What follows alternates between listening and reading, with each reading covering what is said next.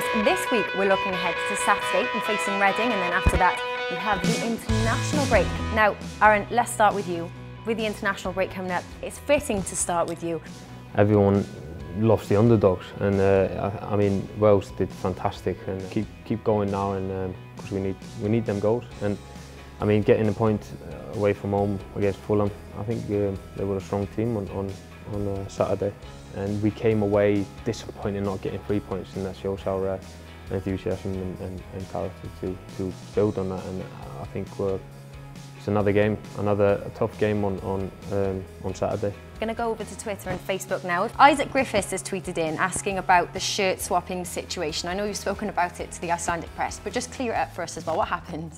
And he said inside, and I waited inside for a few minutes. But I mean, it's nothing major.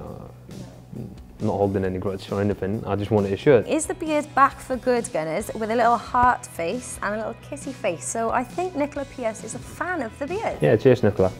I'm known for that beard now, so I can't shave it off just yet. It's about sharpening it up a little bit every now and then, because otherwise I'll just look like a, I don't know. Yeah, something like that. We're playing at home, so every game we should go in to win. It doesn't matter who the opponent is. It's win-win. Yeah, especially here. Yeah, especially here. Do you enjoy playing in front of the home crowd as well? Yeah, because I like this stadium a lot.